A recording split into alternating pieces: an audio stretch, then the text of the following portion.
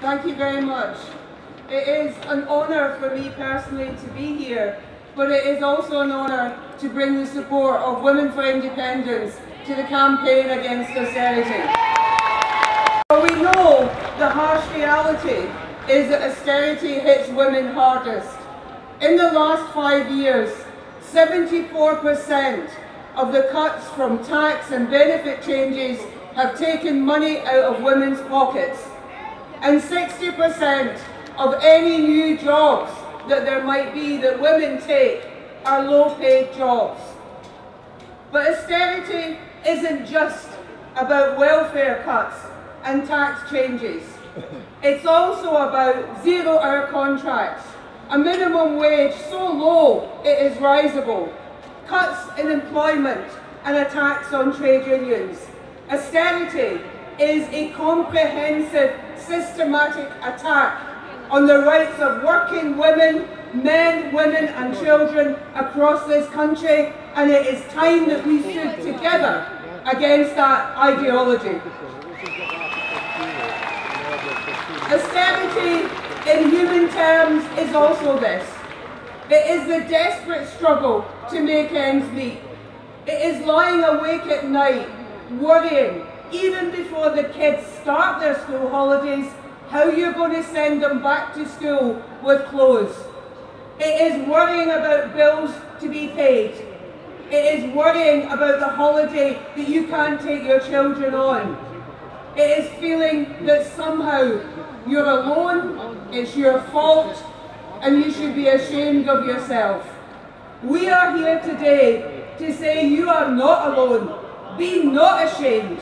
It is not your fault. It is the fault of an ideology of a Tory government that chooses to make the rich richer and the rest of us poorer.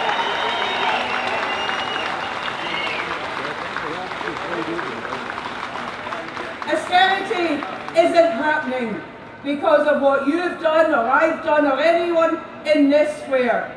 Austerity is a set of political choices. It doesn't land on us from heaven. It is an ideological driven idea that says that the rich will get richer and the rest of us will pay. Austerity is about political choices, and we are told there is no alternative. We're told it's the fault of the work-shy, of the welfare scrounger, of the immigrant. We're told to turn against each other. Women take men's jobs. Young people don't try hard enough. The people who come seeking shelter to make their home in our land are somehow here to undermine and destroy our way of life. We need to say loud, clear and long, you are lying. Austerity Westminster is your fault.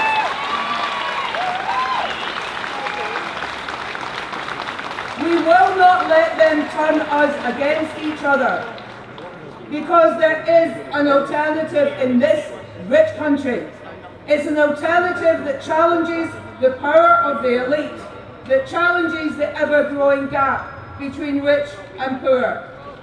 For decades, this square has seen working people come together for a right to fight for basic decency, against rate rises and callous landlords, against rising unemployment and poverty, and for human rights and justice here and in other countries.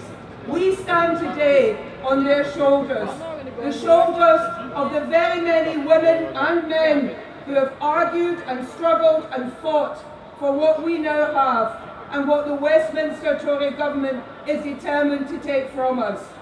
Poverty is not reality television. Poverty is the reality of hundreds of thousands of our brothers and sisters, those in work and those without, and we will stand with them.